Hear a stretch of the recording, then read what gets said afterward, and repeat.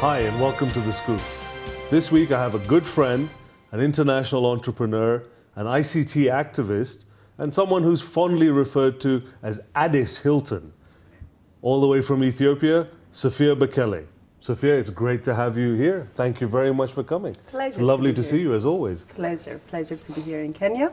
I would say welcome to Kenya, but actually you spend a lot of time in Kenya. Mainly. It's become my second home after Addis Ababa. And what do you do here? I have set up an initiative here a few years back, about 3 years ago, doing a Pan-African project to actually rebrand Africa.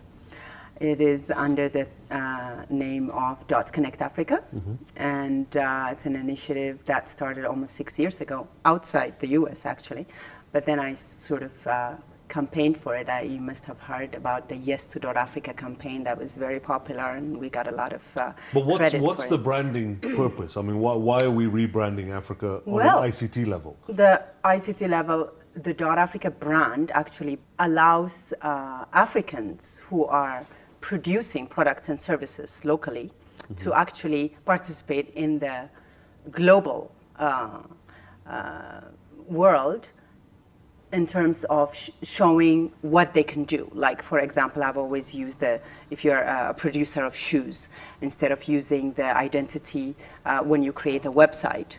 So where do people go? They usually go to a .com registrar in the US, or a .org or a .com if it's a commercial.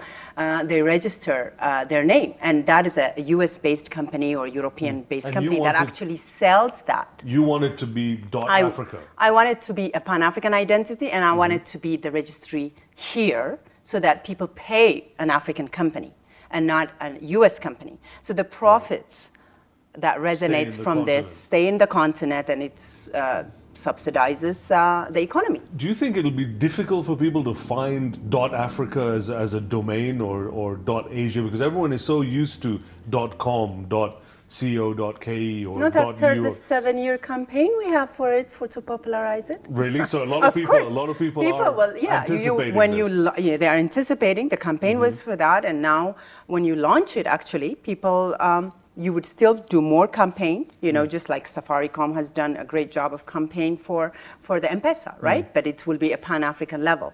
And, the whole industry is being prepared with like the GoDaddies and so forth. We'll have many African GoDaddies to actually sell to the local consumer. And it will be televised, it will be on the internet, it will be on your face. So you will be able to have the option of .Africa. And our campaign shows the little guys who don't even own business are excited about .Africa, let alone so .Africa as a whole African domain, or .Kenya, .Ethiopia, .Tanzania? Will that be the branches of .Africa? Or will we all be .Africa? Well, no, absolutely. Everybody has a right to retain their local identity, national identity. So you can have a .ke, the current one. For example, you have a KE here when you register a lot of the local businesses instead of going. But it's very expensive. It's like $50 versus a .Africa will be a $10 option. Okay. So there's economic transition people will do, and also there is identity. Like on our business card, if you see, which we take for granted, we have Kenya, Africa, right? That's what you print. So this is like KE and .Africa. So you could have the option of having that. So people will show nationality as well. So a great thing to bring the continent together and to give us a sense of a Pan-African identity. You and your identity, you're Ethiopian. You were born in Ethiopia? Yes, born and raised. Born and raised. During a very difficult time. Tell me a little bit about your childhood in terms of growing up under a revolutionary government, and I'll put revolution in inverted commas. But the Derg regime was a tough time for Ethiopia. Yeah. How was it growing up there? Very interesting. I look back now; it's over. But I would say it taught us a lot. I saw a lot of blood on the street. There was a lot of violence in the school I went to, a private school. We didn't think this would happen. It came, it erupted. And So you were targeted as being, because you were going to this school and being upper class, you were targeted by the people. Right. This is uprising of the whole communism, right? So it was a class struggle. So the uprising of the masses against the bourgeoisie. Our properties were taken. My father was an entrepreneur at that time. He used to work for the Haile Selassie, Emperor Haile Selassie's regime when he was there, but he turned into an entrepreneur.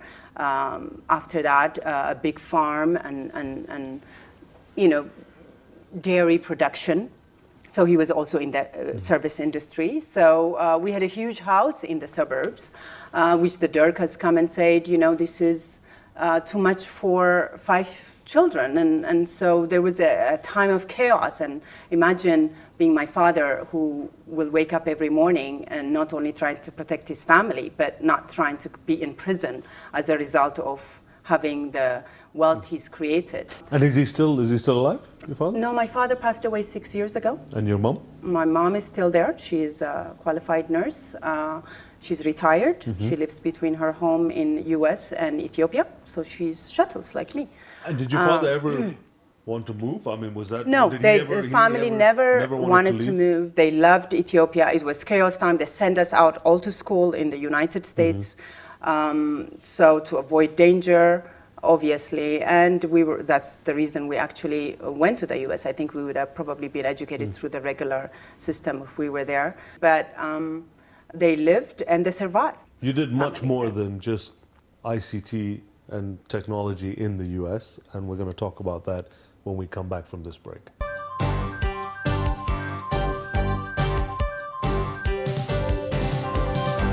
And we're back with SOPHIA BEKELE, and we're talking about her time in the United States. SOPHIA, you went to study, but I hear you did a lot more than studying. You were a model. Can you tell me a little bit about that modeling career and why it's cut short? Why it's cut short? Because I'm growing older, that's why it's cut short. Well, then, you know, it's got to be cut somewhere. But, you know, I grew up in Ethiopia where voluptuous women were the attraction for men and in general. And then I was a very skinny girl. And when I went to the US and somebody finds like, okay, great, you'll be a model. And I'm like, oh, really? You know, it's like, oh, wow, what a change. Now I'm in an industry where I could at least feel attractive. It was great. I had a great experience. It was fashion for me. It was more about fashion. Obviously, the whole industry is different. I was doing my studies. I was more of a studious person, and I grew up from a conservative family that celebrated education, not necessarily. Oh, that's what I was going to ask you. That the Ethiopians are also quite conservative. Yes. So what did your parents think about you modeling? They knew I would never get distracted from the serious career I was pursuing, and it never did, actually. I started my career in the auditing industry, a very conservative field, in a banking as well, another conservative field. And so this was like my sidekick, like anybody will play golf or tennis. And I started. And did you model for any of the big brands? Yes, I did. I did the Macy's fashion shows and Nordstrom, and it introduced me to Paris. So I used to come in January, the shows in Paris. I never did anything in New York. But of course, I was also limited by the fact that I was working at that time, serious jobs. And so it was in between work that I was doing this. So it was really a gig. It keeps me balanced. I was happier. I was not just an auditor. I had an outlet where I could do something different. And I loved fashion, so it was fashionable. We went to great parties, you know, different people. So it kept me in a balance. And so I enjoyed it for so long. It's such a contrast to ICT and technology. You have this impression of it being sort of these geeky, you know, little geeks with glasses sitting behind computers. And yet, you know, here you are, this glamorous fashion model that is also doing technology and ICT and studying and training in that. Was that, you know, did you find that a contrast? Actually, ICT just came in the way. I was really a model. ICT was a side business. Yeah, so that was forced upon me. Yeah. No, somehow this part of glamour world took me the path of Maybe that's how I brought Dot Africa, or the branding. Every time I start a company, and I've been called serial entrepreneur, this is like 4th or 5th company I'm doing now. I was very good at the branding or the communication side. There are 2 things that came out of my career in auditing. One was, you know, if you're an auditor, you question things. That's part of your job. You actually go out to question what people do. You're not so friendly. I mean, you're not the friendliest person. So people don't really socialize with auditors, you. yeah, absolutely. You hate auditors, right? And lawyers. Yeah, exactly. And lawyers. I don't know. Lawyers are more same powerful. Thing. I mean, it's just, same thing. Huh? Same thing. So Take you know what? I took rejection very comfortably. I'm not into being loved. As long as you respect me, I'm happy. But that's a contrast. As a model, you want to be loved. I mean, that's part of that modeling industry. You need to be loved in the sense that you want people to look at you. Though. But that was pure aesthetic. We used to do a lot of go-tos, right? And go-tos means that, you know, the agent would say, there is a go-to, you go there. And you go to and get assessed. It wasn't personality assessment. It was purely on aesthetics, looks. Yeah. You had to be a certain size, you have to be, you know, and walk, can you walk confidently? The most arrogant, actually, I used to be told, why aren't you more arrogant on the runway? Because you can't smile so much. So the attitude model always got the job. So you needed to build an attitude. So it's almost perfect for auditing. It's almost perfect for auditing. You can use your looks to get into a firm, you know, and get them comfortable, exactly. and then you just hammer them for all their fees. Exactly. It's a wonderful combination. I think it's a very smart combination. Isn't it? And also, because you can't get rejected at the go-to level, you take rejection very well. So you don't go with the idea of getting it. You might just go there and you know, be lined up with the rest. Okay. And that happened. That helped you. All the time. That helped you with your as an entrepreneur. Because as an entrepreneur, you need to face rejection. You will get rejected. Yes. Your ideas will get laughed at a lot of the times, and you need to keep going. So is that a lesson you would have for a younger generation? From a young person, as a young person, when you learned rejection based on your looks or and they don't tell you, you're like this. You go. So is that a lesson you give to young entrepreneurs? I will do this. Yes, I will. Rejection is part of any life. It's not only entrepreneurship, it's everything. You know, so you have to persist. You have to be above it all. People don't reject you. There may be their own reason. It has nothing to do with you. So you have to keep on trying and trying and trying. I will never take no for an answer in life. I will always go back and help me, and I will say the same for people. Persistency, especially when you're young, you don't like to be rejected. It's such a big deal, right? Aside from rejection, bad experiences. I mean, the modeling industry or that world is not known for its. Sometimes there's a dark side to it as well. Yes, Did you ever get into drugs or alcohol or abuse of substances or anything like that? I grew up too much of a Christian in Ethiopia, thank God. Maybe that's what it is. I never did. I like to drink wine, a couple of glasses. And after that, I can never go more. It's like almost like that. I would stretch myself to a point where I'm comfortable. And after that, I myself cannot do it. I cannot force myself. No peer pressure would get me there. Does the fact that you came from money and that you had a fairly wealthy family background, does that help? You didn't need to do it for money. I didn't need it for money. I never did it. Does having that need perhaps push young women to levels that they don't need? Definitely, because a lot of the people I work with, actually I had my MBA, which I never talked about when I was in modeling business. When I was doing that, I had my education very early in life. At 16 or something, I started my college. And so my MBA went straight. So I don't talk about it because you don't even talk about your education when you are with the modeling crowd. So you have to fit in. So you see a lot of the others desperate in trying to achieve something with their lives because they didn't have the backup. And I never talked about what I have in the backup. I'm just assimilating everyone. Corporate world gives you a lot in America, unlike Africa, responsibilities. So at an early stage, I was responsible for trading floors of the banks between New York, South America, and Europe. And so I traveled a lot. At that same time, I was doing modeling. So people did modeling to travel, to see the other side of the world. And I did it on this side. So it was purely for me. Well, you call yourself a serial entrepreneur, but actually you're also a serial traveler. And we're going to talk about that when we come back.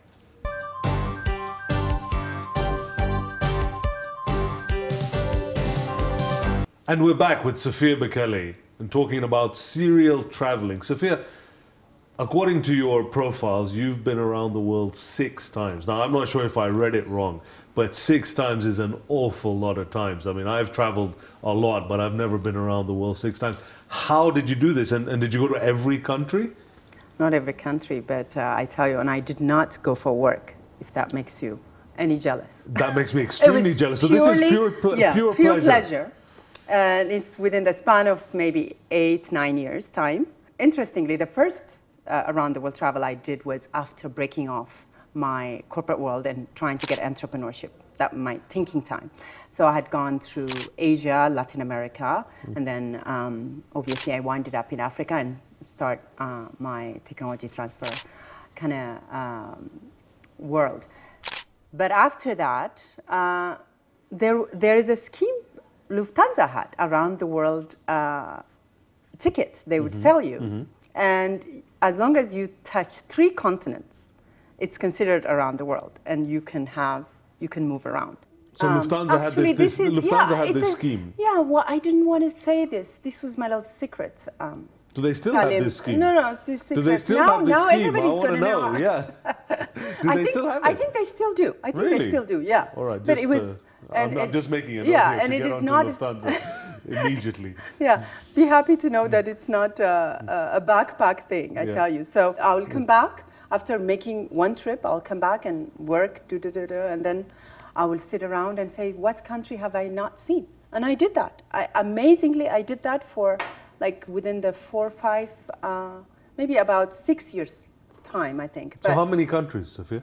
Oh, I'm telling you, I would go in 1 trip, I would go to 3 continents, and I would probably 6, 7 countries I would move around. So how many countries have you seen, have you visited in your life? I think I probably had 110, 150. Not just touching down at the airport and transiting through. No, these are actually places you've gone to visit. I will go and visit, and I seen dived. The sites. Yeah, my diving career went up because I used to also coordinate. Okay, diving. let's stop that diving career. My diving career. You enjoy diving? Well, it's not career. I enjoy diving. Yeah, scuba diving, and it was great. So my trips were also sort of like I used to align them with. So you're a proper, what do they call those, PADI instructor? Yeah, I'm certified. I'm certified. I could go up to 50 meters descent. So really? It's pretty good, yeah. Again, not something that you kind of relate to young African women is a love I for don't diving. know. I went to Mauritius in Africa, and no, they were tourists. I didn't see Africans.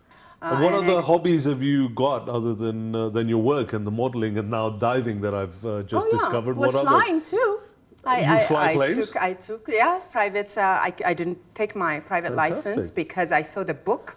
And I said, I'm already certified. I mean, I have 5 certification in corporate governance kind of thing. I said, I am not going to do another certification in this huge, the FAA book that you have to read to get certified. But I flew up to 3,000 feet. In small planes? Yeah, in small planes, Cessna planes. Not 777. No. Any other interesting hobbies pursuits that you do? No, I like the opera, my favorite. So I like to be in US in September. Really? For the opening season, of the opera, which is really great. I like the show, the chocolates and the champagnes and the clicks. Do you understand what they're singing about? Oh yeah, pain. Opera? It's always pain. Is it? It's about losing someone. Right? Is that an Ethiopian thing? I like to have the pain part. Is that? I know we are happy people. Actually, Ethiopians are very happy people. Hey, look, Ethiopia is one of my favorite we have countries great in the world. Poets. That will cite pain and pleasure, but Ethiopians are actually we're like the Jamaicans. We're extremely happy people. Sophia, personal life. You have never settled down. Is there so busy with your travels, with your projects, with the being a serial entrepreneur? Time for family now? Not that I'm thinking about. All those things did not hinder me. Believe me, it didn't get in the way. I would not say. I may have sacrificed in general terms, but it's a choice I've made. In spite of having 5 siblings and this really sort of what seems like a very beautiful family, you never wanted to sort of have that? for yourself? I was so happy with my life, I didn't want to spoil it. I don't know if marriage would have spoiled it. I shouldn't say that. But I just didn't believe in the marriage proposal, honestly. I've been engaged 3 times. Really? Yes. Okay, that's I've gotten close to it. You see, now you're opening up a can of worms here. Yes. So engaged 3 times? 3 times, even one time. Different continents? Yeah, how did you know that? Different continents, mine. And even the last one, my father had a big party in Ethiopia for me, and we did the whole, you know, what do they call it? Ceremony. The shemagale. Yeah, they bring the older people to come and ask for the hand and all that. Okay. So that was pretty good, but I'm glad I'm not right now. No, hang on. Just go back there. That was pretty good, but then what happened? The whole ceremony was good. It's an experience. Marriage is sort of an experience, isn't it? It's like almost going through college or going through a very controversial project, or it's just I know it's like for a lifetime. You say I do, but it's sort of an experience as well, being married. But you don't have that experience. I mean, you've got to the engagement stage, but you don't have the I marriage. I lived through it with my friends, my family. I mean, I don't. And you don't feel you're missing anything. Absolutely, that's the real point. You just said it. I don't feel I missed anything. I don't feel, even with children, I don't feel like I missed anything. I have and you have lots of nieces and nephews. Yes, that I really enjoy. I kind of rent them for a couple of hours. Okay. And yes, after 2 hours. the beautiful thing about nieces and nephews is you can always give them back. Exactly, and that's what I do. That's a wonderful thing about nieces and nephews. You can always give them back. I enjoy my independence. The future then. Family is not obviously on that list not immediately. Immediately. What is the future for Sophia Bekele? The future for Sophia Bekele is to do more of what I do. To empower, actually, I have a new initiative to empower women, young women and youth. I'm into that right now. I would like to lead by example. When I'm invited to speak in all these different forums around the world, I make sure that it's the next generation I think about. It's not about Sophia anymore. I think I have lived a full life. There's so much to give, even if you don't have your own children. So I feel like we Africans, particularly with all the issues that we have in terms of, although Africa is a place of opportunity now and everybody's focusing on that, maybe we should take that focus and opportunity and translate it for the next generation. Sort of comes with my rebrand Africa theme. Let's show people that they can do something different that the last generation has done. Sometimes it's controversial because change is controversial. And I am a person who is not comfortable with seeing the same thing. I'm a person who likes to challenge. Maybe my auditor career comes right all the time, follows me. So I like to challenge things. I like to see the next generation live a better life. Africa has been marginalized for a very, very long time, and that's why my focus in Africa. I like my work here because I want to see the digital divide and the jump and people's lives change quickly. I was privileged with the opportunity of going to the US, and I was able to live all this life in a very short time, experience corporate America, entrepreneurship, travel, all these things. Why? Am I going to say, is it because I live in the Western dream or Western lifestyle? Why can't our generation, why can't the future generation of Africa have the same privileges? So you like to shake things up. You like to shake things up to make sure that the next generation is taken care of. And I hear that there might be a book coming, that you've been working on a book. Yes. What's the book going to be talking about? The book is about digital Africa, again, how we can empower Africa through technology, through rebranding. I talk about a lot about governance. The first domain I want to register will be governance.africa, because that's really what we lack. When we actually master governance is when we really give to the next generation. And my book is about that, and my experience, sort of the expanded experience of what I just told you now. Governance is about leadership, it's about accountability. Yes. Is this a field that you would want to go into? Do we see SOPHIA BEKELE as future Prime Minister of Ethiopia? I'm not sure I will take that leadership because I will not be effective. Then I will be just changing one country. I'm interested in participating in the global governance, the issues of digital divide, which is happening right now, internet governance, which affects billions of people, not just one nation. As you probably know, in my public profile, I'm challenging African Union, I'm challenging the Internet Governance Body, and I'm also challenging US Congress. So these kind of challenges, given the opportunity, and I think will prevail, I'm very confident, these are the things that changes history and really impacts billions of people, and it will trickle down to Africa. SOPHIA, you're on the scoop. Give me a scoop, something that nobody else knows. I'm a survivor. I'm going to win .Africa. And there you have the scoop, straight from SOPHIA BEKELE, from me and the entire team of The Scoop, from the Southern Sun Hotel here in Nairobi, Kenya. Thanks for being with us. We'll see you next time. Thank you very much. Thank you so much. It's been pleasure. a real pleasure. Thank you.